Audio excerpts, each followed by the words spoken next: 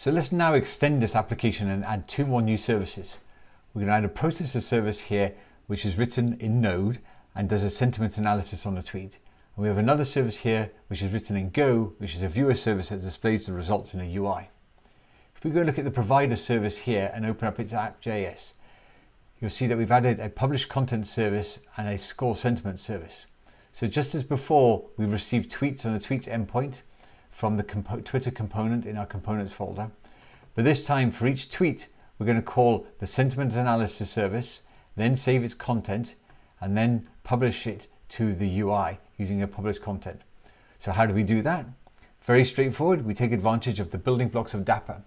So here we can call onto the service endpoint, we can call the invoke method for the sentiment score method on the processor service here.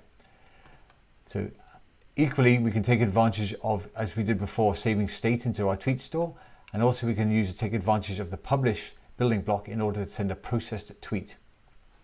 If we look at the sentiment score service, just like before, this is as simple as calling a post message onto an endpoint, which is set up on the process service. So let's go and look at that method. If we open up the processor service and we open up its app.js, you'll see here, here's the sentiment score service that we can call. So this is doing direct service-to-service invocation using Dapr. Dapr is doing all the hard work of calling from the provider service to the processor service for you onto the sentiment score method. And the sentiment score method here takes advantage of Azure Cognitive Services. Equally, if I go back to the provider here, you'll see that after I've called a sentiment service here, I'm now going to call on publish to content. And publish content method here, just as before, does a post message here, but this post this time is posting a pub subtopic, taking advantage of Redis as a state store using the publish building block of Dapr. Well, how does it do that? Inside the provider here, there's a component here for a pub sub Redis state store called processed. And equally inside our viewer service inside here, if I open up the viewer service inside its components folder here, it too has a pub sub component which is identical and receives messages for the processed tweets on its UI. So let's go and run this application. I actually already have two of the services up and running already. I have the viewer service and I have the processor service up and running here. So I'm just going to simply launch the provider service here. Now this time I'm running it in Node, so I'm doing Dapr run node app.js with the name of the application. So when I run this, it'll start up, it'll start receiving tweets. The provider application hooks together, calling first onto the sentiment analysis processor service, and when that gets back, it then sends the results through a processed topic. So here's all the tweets coming in.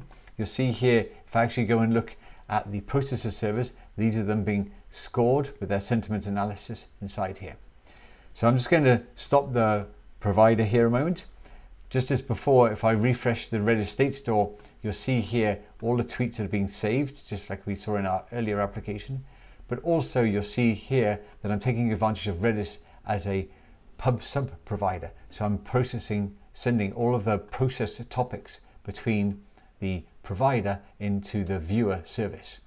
And as a result of all of this, if I switch over to my viewer service here, which is running locally, you'll see all of the tweets here that are displayed in my UI with their sentiment analysis, whether they're negative, positive, or neutral.